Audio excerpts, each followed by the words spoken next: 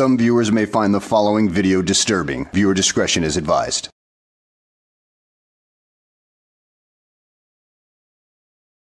Well, hello and welcome back to the channel, everybody. In today's video, we find ourselves in a courtroom where a judge has to deal with a Sovtard and doesn't feel like dealing with any of his antics and pretty much puts him in his place. So let's go ahead and sit back, relax, and enjoy the show. All right, at the Butler County Jail, are you Anthony Dubas? Sir, I would like to state for the record and correct that I am not the all caps name on the paper. I am the proper case trade name, sole living heir, beneficiary, and executor of that named trust. Well, no shit. Okay, so you're representing him. Legally, you're representing him. So do you realize it's not legal to represent somebody without a law license?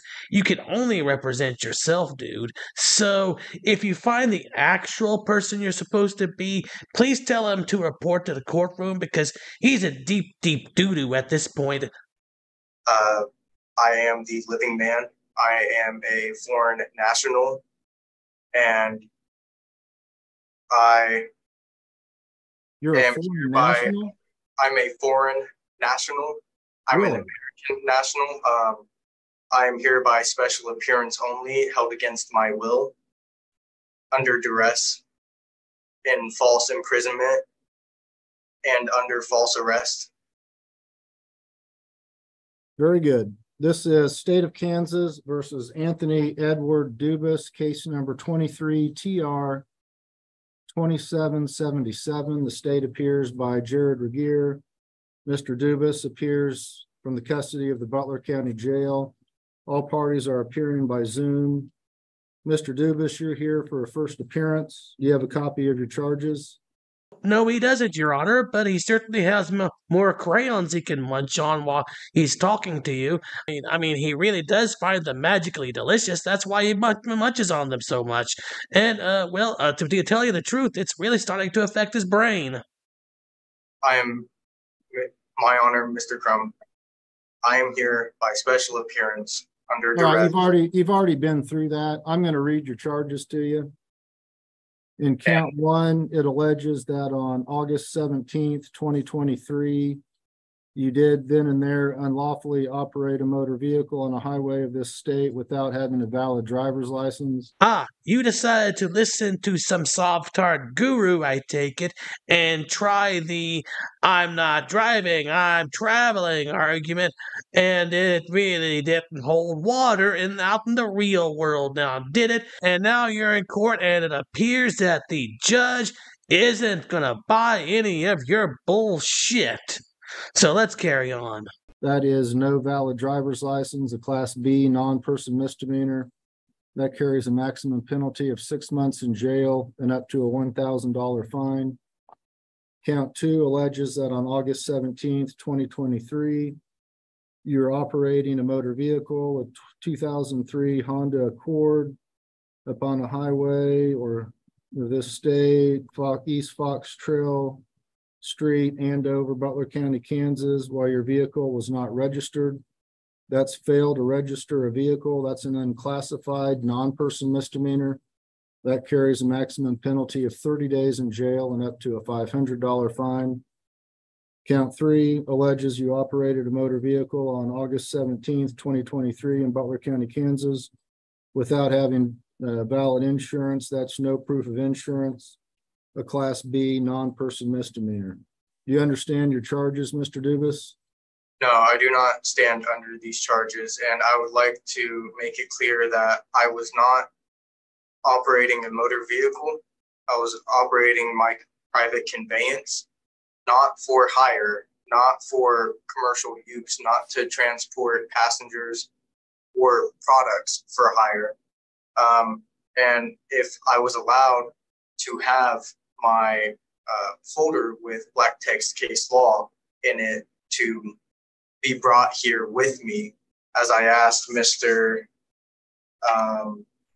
Deputy Khalid Baraka and he refused, I would be able to prove to you with black text case law what the Supreme Court rulings from multiple different cases have stated about the definition of a driver, an operator, a motor vehicle, an automobile, what a conveyance is, and their decisions.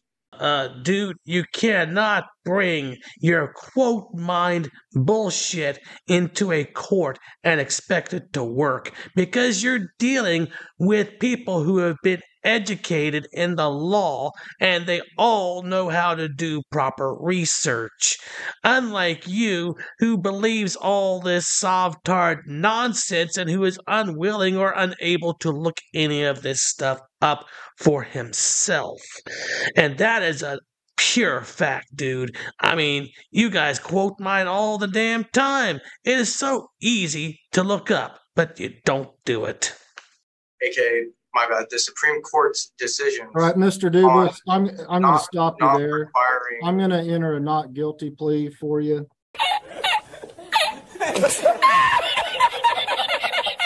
We're going to set this over. If you want to present this stuff, you can present it to Judge Webster, who's going to be assigned to your case. Are you going to be able to hire an attorney?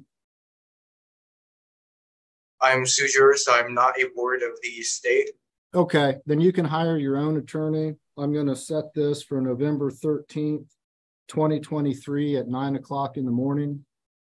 Mr. Aguirre, do you have a recommendation for bond? Your Honor, 2,500 cash or surety with all standard conditions. Also, in reviewing the affidavit, it would appear that when this is alleged that when the defendant was questioned by the deputy, he refused to provide a valid address or any further information. That's quoting directly from the affidavit. I'm not sure if the court wants to make any special orders along those lines or not. I object. I provided a valid address. It's just a non-residential address, or a residential address that is non-domestic. And he refused to accept my proper address or my mailing address. Well, I'm going to set a bond in the amount of $2,500 cash or surety. You'll need to provide a valid physical address to a bondsman if you wish to make bond, Mr. Dubas. All right. Is there anything else, Mr. Aguirre, on this case? Nothing from the state's perspective, Your Honor. All right. We'll be in recess. Mr. Dubas, you are excused. Hold on. Is it an OR bond or? No, it's a cash or surety bond. Okay. So I need a cosigner. You can put up $2,500 in cash, or you can make arrangements with a bondsman. Okay. Thank you. Well, I don't exactly see his trial working out for him in November, so good luck with that, dumbass. I hope you bring plenty of butthurt cream with you, because you're gonna need it, because I predict you will be sitting in there going pro se and objecting to everything that you don't understand, which is pretty much everything, and getting butthurt that you're getting overruled every single time. So, guys, at any rate, I hope you enjoyed the video. Thanks for watching, and I will see you on the next one.